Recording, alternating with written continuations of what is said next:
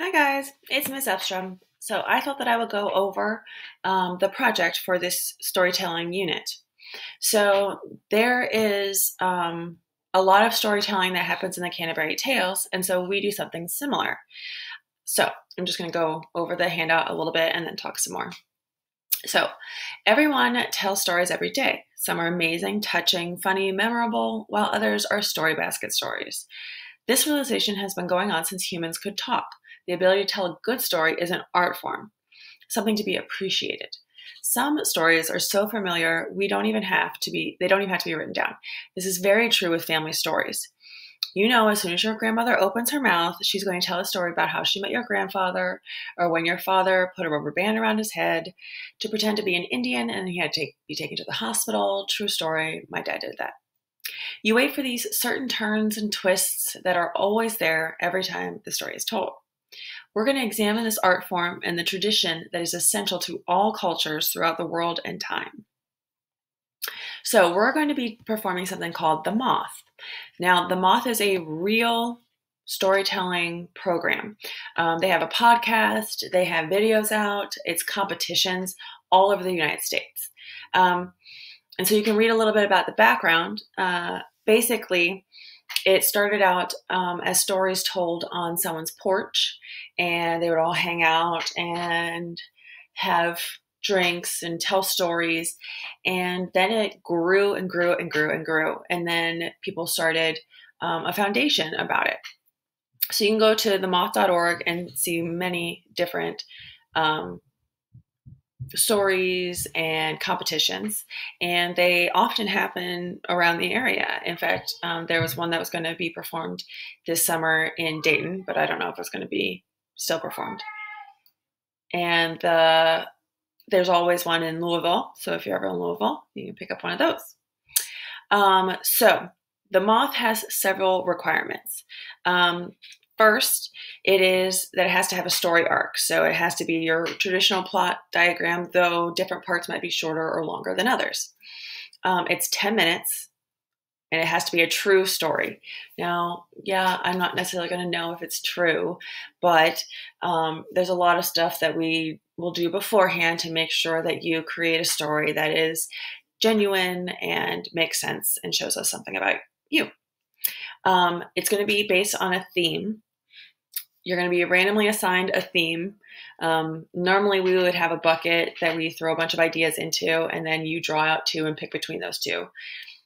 Because of the situation that we're in, I'm going to figure out a different way to do that.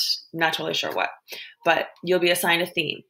Now, your story will have to connect to that theme in some sort of way. There are a lot of ways to connect any kind of theme. Like if you have a story that you know you want to tell, like let's say I really wanted to tell the story of Dean's birth, and I chose a theme that was love thy enemy.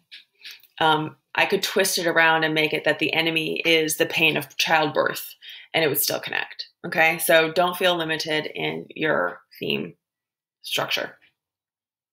So then at the end, you will be writing about how you structured your story, how your performance went, and those sorts of things. We are going to be performing them. You're going to record them. We'll talk more about that at a later date. That's really something I'm still working out, so not totally sure. We will be watching and listening to several moths beforehand, student moths and professional moths, as well as I will be telling you a moth. So that's something to look forward to. The goal is to learn how to tell a good story, though. So there are a couple of things that you're going to be graded on as far as your actual moth story. You have to establish the setting, establish characters. There has to be a conflict. There has to be a problem that drives the story along. I will show you some stories, some moth stories that clearly do not have a conflict and therefore were really, really dull. It has to have all of the events. And then if you'll notice, the concluding statement is worth 10 points, a much bigger chunk of the plot structure. The last sentence that you say in your story is going to be hugely significant. And we're going to be looking at several stories and what their last lines are and how that is important or not, how they chose a good one or not, and the importance of that. You can't tell it with notes. It has to be without notes. I'm going to see where your eyes are when you're recording your performance. So it should be easy to tell if you're reading or if you're not. You need to grab our attention. It needs to be interesting. And so those are all other qualities. It does need to be 10 minutes, and you get a point taken off for every minute that's either under or over. I'm giving you a 1 minute grace period, so it's really from 9 to 11 minutes. After that, then I start taking off points. And if you'll notice, there's a writing reflection at the end. We'll talk more about that when we get there. But basically, you're going to analyze how you did and why you did what you did. So that is going to be your Moth. I really recommend that you go and check out the website, the Moth website. I know that this is something that a lot of kids kind of dread, but it is my favorite thing every year.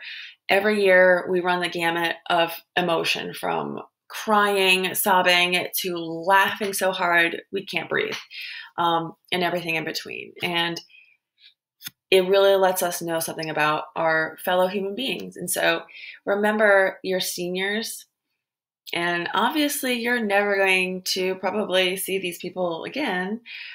So don't be afraid to tell that story that nobody seems to know, but they should know about you.